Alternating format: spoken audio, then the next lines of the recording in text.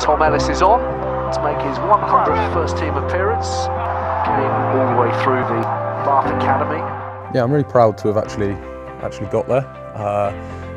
As you say, like, it is a milestone, and I think a few years ago when I hit 50, I was very much like, right, this doesn't feel like a milestone. I think 100 is really where you want to get to, and so yeah, I'm really proud to have got there. Clearly wouldn't have got there without a lot of help and support from friends and family along the way.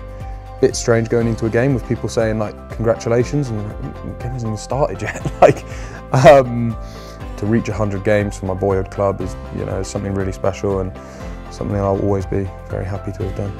Through getting to 100 games, since everyone clearly goes from debut, but there's huge amounts of work that goes before there to get to debut, and when you get debut, you can't even imagine getting to 100. You're just buzzing to get on the pitch.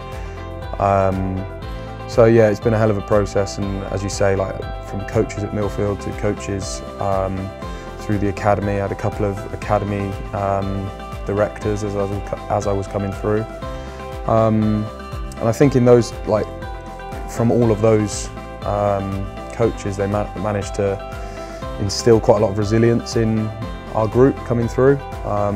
In my career, so far I've had some decent highs and some decent lows, mainly through injury, and very thankful to the club for keeping the faith, looking after me through those times.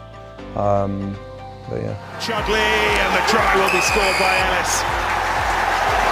So much energy, and the quickest of Bath responses. Tom Ellis with the try. Clearly my debut stands out. Glasgow Warriors away. It was a Champions Cup. We had an injury crisis, and I think me and Charlie always came off the bench in that, which was clearly no one would have ever seen that coming at the beginning of the year. 2 second-year academy kids. My first Prem start was alongside Hoops in the second row. Clearly beating Sale away last year during restart. There have been some big performances throughout the time, my time at the club, or my time getting to 100. There's been some big names throughout my time so far at the club, and they've always been very good with younger guys coming through, and are now I'm in a position of 100 games. I want to be looking to the likes of Ewan, Ethan, those guys coming through, and giving them a helping hand as well.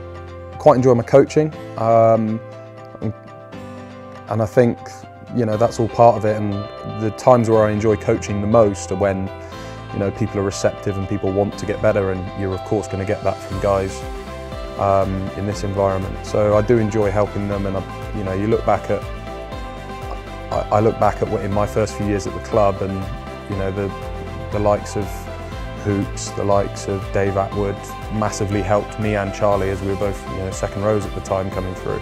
And just those little things and those little snippets of information just that they can give, I really appreciated. So to be able to do that, I think is important.